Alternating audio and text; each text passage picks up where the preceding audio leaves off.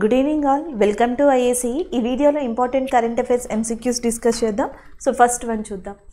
When is international day of sign languages observe? So మనకి international day of sign language అనేది ఎప్పుడు అని అడుగుతున్నారు. సో ఆప్షన్స్ చూద్దాం. September 20th అంతర్జాతీయ శాంతి దినోత్సవం, ఇంటర్నేషనల్ పీస్ డే. దీన్ని యునైటెడ్ నేషన్ రికగ్నైజ్ చేసింది September 20న. September 21 అల్జీమర్స్ డే అనేది మనకి 21st వచ్చింది. 22nd world rhino day. World rhino day అనేది September 22nd. So September 23rd అనేది international day of sign language అనమాట.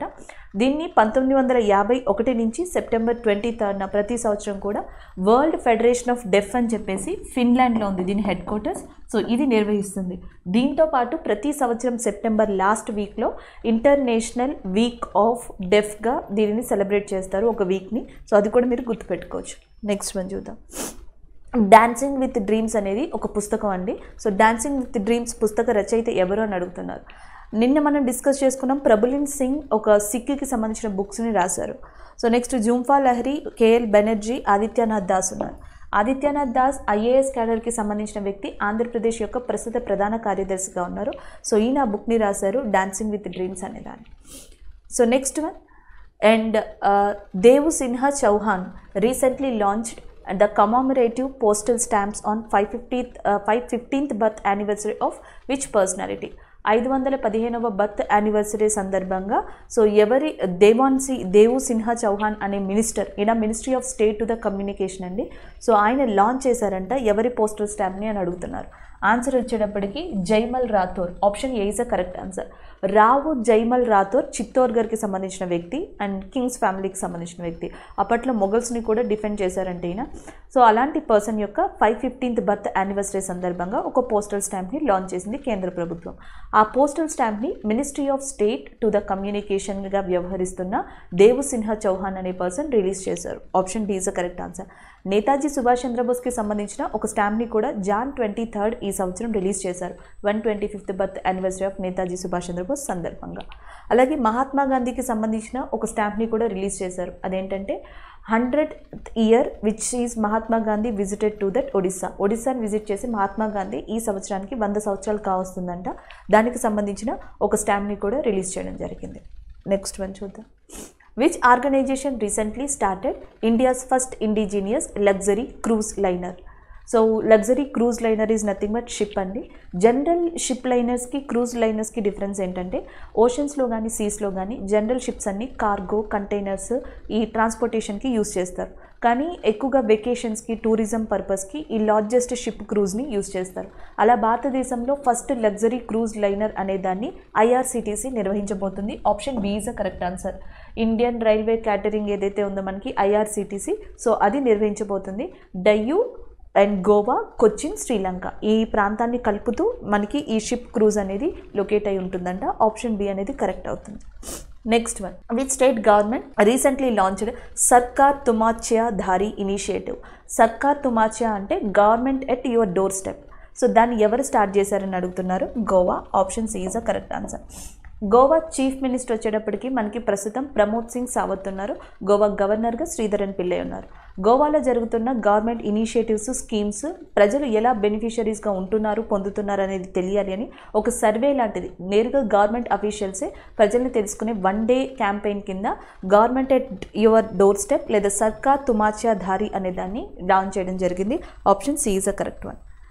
Next one, according to a report Global Trade Outlook by UK's Department of International Trade, which country is going to become world third largest importer by 2050? UK ఇటీవల ఒక report ఇచ్చింది ఇంపోర్టర్స్కి సంబంధించి. దీంట్లో ప్రపంచంలో third largest ఇంపోర్టర్గా ఏది ఉండకపోతుంది 2050కి అని అడుగుతున్నారు. That is India. ఎందుకంటే 2019లో ఇండియా యొక్క ర్యాంక్ వచ్చేటప్పటికి 8th ప్లేస్లో ఉంది. 2030లో 4th ప్లేస్కి వస్తుందంట. 2050కి వచ్చేటప్పటికి ఇండియా 3rd ప్లేస్లో ఉండబోతుంది. ఫస్ట్ ప్లేస్లో చైనా ఉండబోతుంది, సెకండ్ ప్లేస్లో USA ఉండబోతుంది 2050 కల్లా.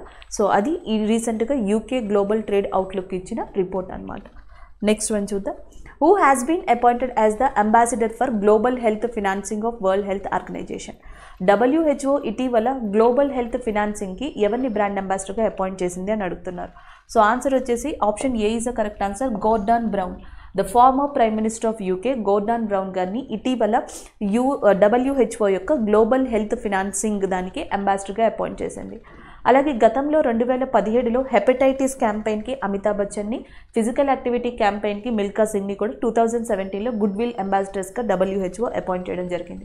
WHO యొక్క హెడ్ క్వార్టర్స్ జెనీవాలో ఉంది. దాని యొక్క ప్రెసిడెంట్గా టెడ్రస్ అడ్నమ్ ఉన్నారు. నెక్స్ట్ వన్ చూద్దాం. Recently, Union Education Minister and Skill Development Minister Dharmendra Pradhan presented the Kaushalyacharya Awards for 2021 virtually on the occasion of. So జనరల్గా మనకి ఎడ్యుకేషన్ మినిస్టర్ ఉన్నారు ధర్మేంద్ర ప్రధాన్ గారు. 41 మందికి ఒక అవార్డుని ప్రకటించారు. దాని పేరు కౌశల్యాచార్య అవార్డ్స్ అని చెప్పేసి. ఈ అవార్డ్స్ ఏంటంటే ప్రధానమంత్రి కౌశల్ వికాస్ యోజన కానీ, స్కిల్ డెవలప్మెంట్ ప్రోగ్రామ్స్ కానీ, సో ఇలాంటి ప్రోగ్రామ్స్లో ఎవరైతే ట్రైనీస్ ఉన్నారో సో ఆల్ ఓవర్గా ఆ ట్రైనీస్లో 41 మెంబర్స్ని తీసుకుని కౌశల్యాచార్య అవార్డ్స్ అనేది ఇవ్వడం జరిగింది. అది కూడా విశ్వకర్మ జయంతి సందర్భంగా సెప్టెంబర్ 17న. కాబట్టి option B is a correct answer. Next one చూద్దాం. నెక్స్ట్ వన్ వచ్చేటప్పటికి సముద్ర శక్తి is a bilateral exercise between which 2 countries.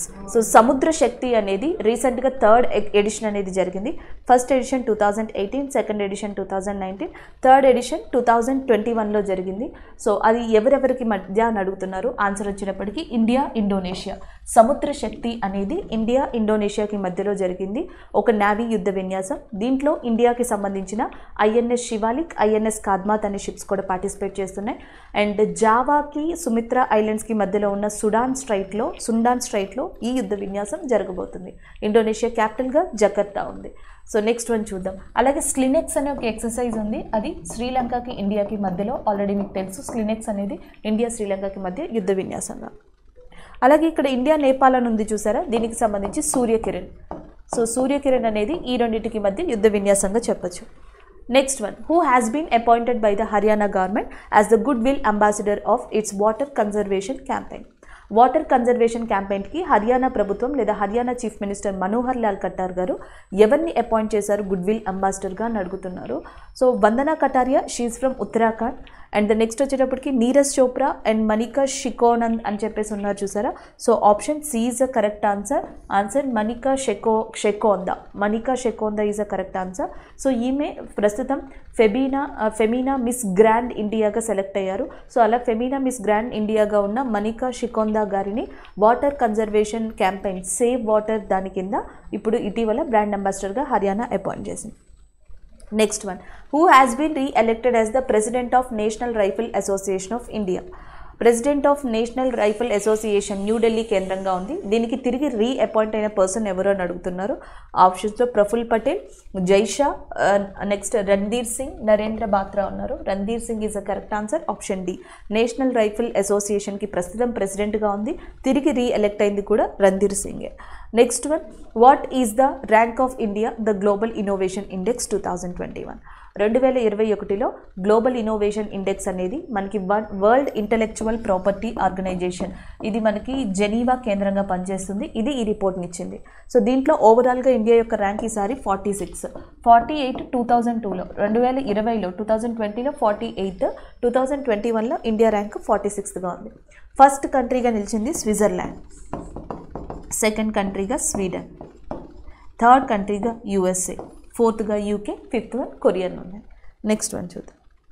Where is the 73rd prime time Emmy awards ceremony held. So మనకి 73వ ప్రైమ్ టైమ్ ఎమ్మీ అవార్డ్స్ అనేవి ఎక్కడ జరిగాయని అడుగుతున్నారు. That is a California. Option B is a correct answer. So దీంట్లో different విభాగాలు ఉంటాయండి. For example the crown అనే series ఉంది. ఇది drama series. Best drama series కేటగిరీలో అవార్డు వచ్చింది దీనికి. దీంట్లో యాక్ట్ చేసిన actor, యాక్టరెస్, supporting actor, supporting actress, director and ఎవరైతే రాశారో ఈ స్టోరీని, అది మొత్తం టోటల్ 7 అవార్డ్స్ డ్రామా సిరీస్ కేటగిరీలో ది క్రౌన్ అనే దానికి లభించాయి. అలాగే ఇంకా డిఫరెంట్ కేటగిరీస్ ఉన్నాయి, లైక్ కామెడీ కేటగిరీ అని చెప్పేసి. సో ఇంకా డిఫరెంట్ కేటగిరీస్ ఉన్నాయి. ఇవన్నీ అవార్డ్స్ కూడా కాలిఫోర్నియాలో జరిగిన ఈ 73వ ప్రైమ్ టైమ్ ఎమ్మీ అవార్డ్స్ వేదికగా ఇవ్వడం జరిగింది. Thank you.